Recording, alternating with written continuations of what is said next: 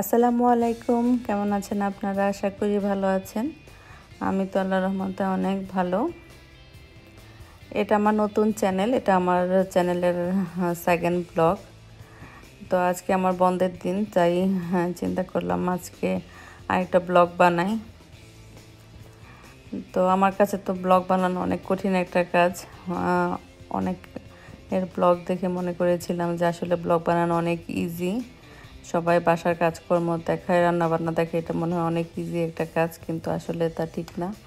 এটা অনেক কঠিন একটা কাজ, এবং সবচেয়ে কঠিন কাজ হচ্ছে আমার কাছে ভয়েস দেওয়া। কারণ এটা অনেক সুন্দর করে কথা বলা জানতে হয়। তো আমি এত সুন্দর করে কথা বলতে পারি না, তাই আমার কাছে অনেক কঠিন। তো আমি এখানে আমার ফ্যামিলি রুমটা আমি গুছিয়ে নিচ্ছি। রাতে আমরা মুভি দেখেছিলাম, তাড়াতাড়ি শুয়ে পড়েছি, অনেক রাত হয়ে গিয়েছিল, আর এগুলো গোছানো হয়নি, তাই আমি একটু গুছিয়ে নিলাম। তো আজকে আমার বন্ধের দিন যেহেতু, তাই আমি রান্না করব। একটা আইটেমই রান্না করব, আমি কাচ্চি বিরিয়ানি রান্না করব।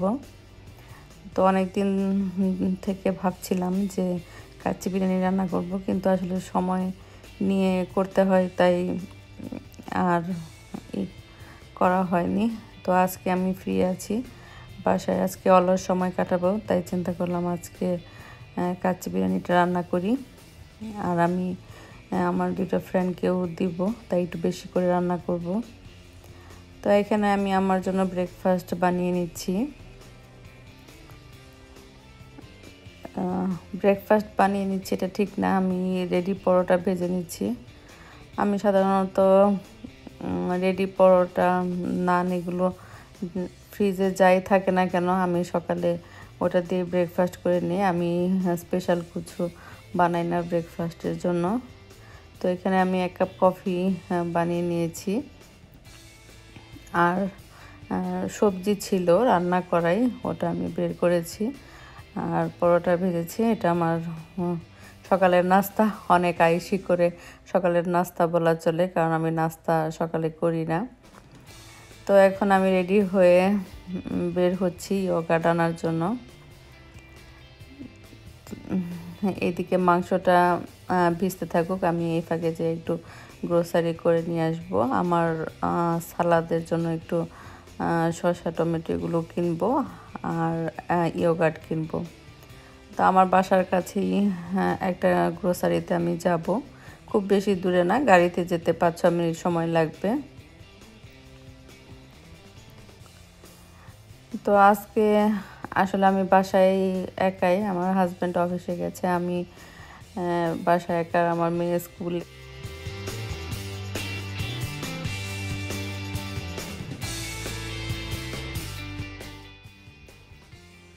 আমি চলে এসেছি গ্রোসারি শপটাতে।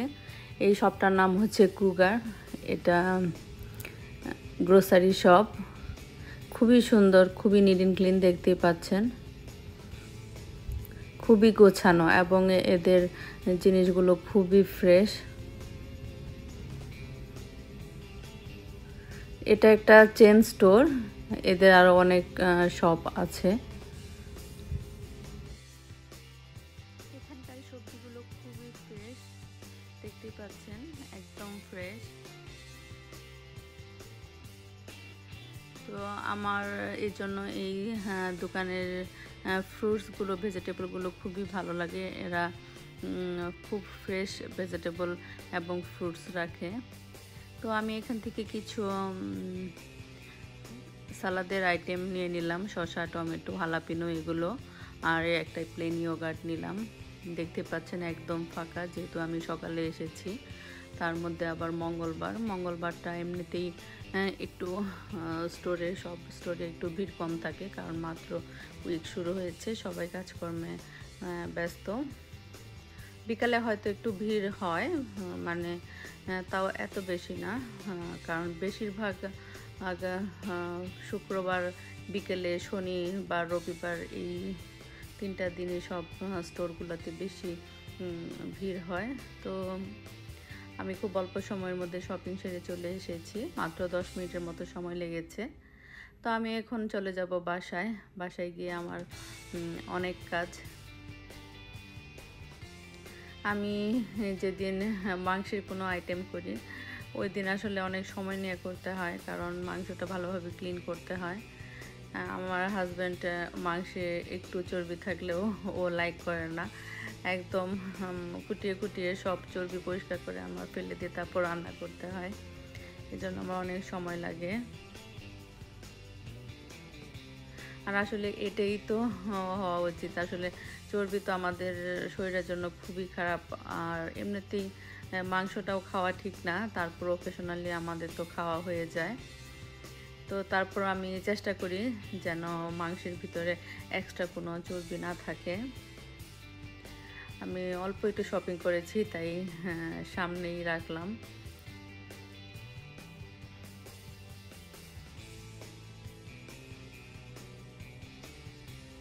আমি কাঠটা এখানে আবার জায়গা মতো রেখে দিলাম।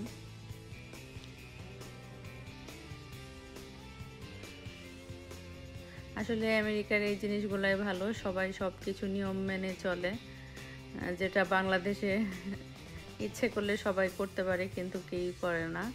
সবার মনে হয় অনিয়ম করতেই বেশি ভালো লাগে। আমি চলে এসেছি বাসায়।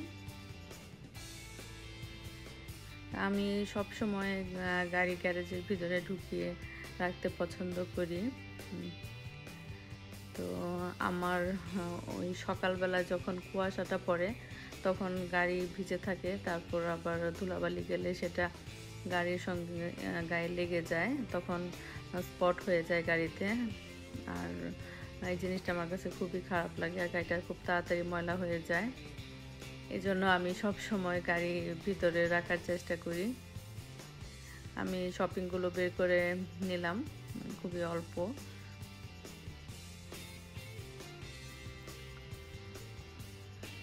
এটা দেখতে পাচ্ছেন আমি বিরিয়ানি বসিয়ে দিয়েছি, এটা হতে প্রায় 2 ঘন্টার মতো সময় লাগবে।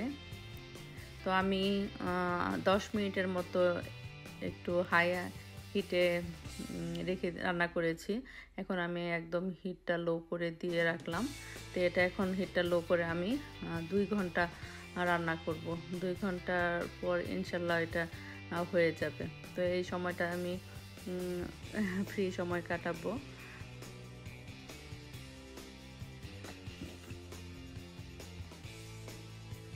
দেখতেই পাচ্ছেন আমার বিরিয়ানিটা কত সুন্দর হয়েছে, একদম ঝরঝরা, চালটা একদম নরম হয়নি, আর মাংসটাও খুব সফট হয়ে গেছে।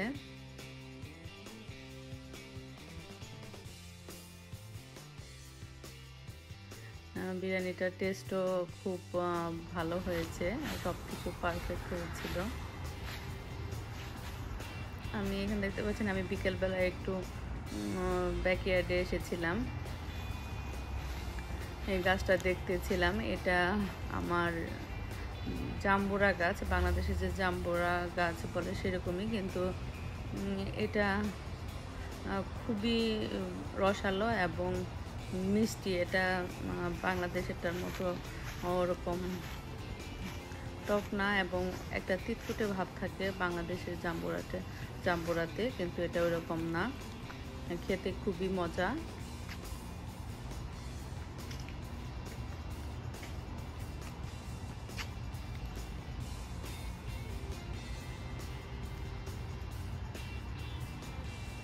তো আমার ভিডিওটা আজকে এই পর্যন্তই হবে। আপনারা ভালো থাকেন, সুস্থ থাকবেন, আর আমার পরবর্তী ভিডিও দেখার আমন্ত্রণ রইল। সবাইকে আল্লাহ হাফেজ।